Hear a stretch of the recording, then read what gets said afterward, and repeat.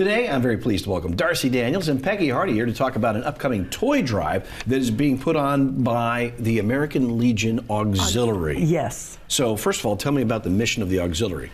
The mission of the Auxiliary, and we are Owen Kaufman, Unit 519, Palm Springs. Downtown Palm Springs. Downtown Palm Springs, part of the American Legion Unit 519, or Post 519. Right. And this is a historic post. Since 1945, Bob Hope used to broadcast his radio station, or his radio programs there. Yeah, it is there's a lot of history at that post. I know a lot of members. It's always a lot of fun to go down there and it is. It's historical. They put on shows. So, but this toy drive, really important. It super is. Yes. And what we did is, I have these harebrained ideas. You know that about me. And so I took this one to the Auxiliary, Unit 519. And the idea, Patrick, is to do a toy drive, collect the toys, and then let the parents come to shop for free. So the parents are the heroes. Exactly. P-A-H, parents as heroes. Get it? Toys. I get it. Toys for Paws. So we started collecting toys about 2 weeks ago, and we've had a wonderful outpouring of people families who are going to come and get the toys through the school districts. Right. You've reached out to the school district. You have like 16 schools.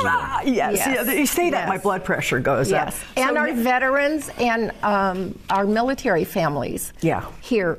Also. Right. So what we're looking for, Patrick, we're looking for our community, this community that we live in, to come together and help us get toys. We need toys for school-aged kids and families. That's what we're looking for. That's what we are. And we made it a parents-only event, and that's going to go on from December 7th until December 11th. Yes. We're going to give away the toys at the American Legion, but right now we're collecting, and some of our toy drop-off boxes, such as this one here, are of course at the American Legion, the Purple Room. Michael Holmes has us out the Purple Room, V-Lounge, Tool Shed, Street Bar Hunters, Hair of the Dog, so many different places that our community... Mizell, too. Mizell as well. Yeah. So many places that our community can come and drop off a toy. It goes like that, look. See that? Other than that, it's empty. Yes, and we need that. I'll show you this. See, it's just like this. Just take your toy, find the box, and put it in. But this is what we're looking for is fun stuff for the kids of all ages. And so really, we were talking about kids from 2 years on up. Yeah, I'm thinking babies. That's it. Well, when the parents come, they can shop for their whole family. Right. Yeah. That's our goal. Yeah. Our goal is 2,000 toys. It used to be 1,200, but now that we had so much interest from the school district and all the families, our goal is 2,000 toys. And Patrick, this will be us if we don't get enough toys. We do not want to turn families away. We don't want that to happen. No. Don't make them sorry they had this idea. Come up with some toys and find the boxes. We're going to put up a full screen with all of the locations, and you can find more. We'll post an article on KESQ.com where you can find all the toy drop-off locations. 2,000 toys.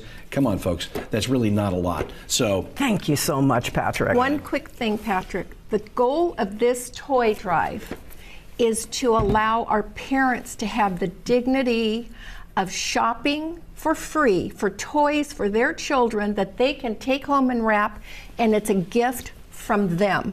It is not an organization donating to them. It is parents having the dignity to be able to shop and have toys for their children. Santa Claus style toys.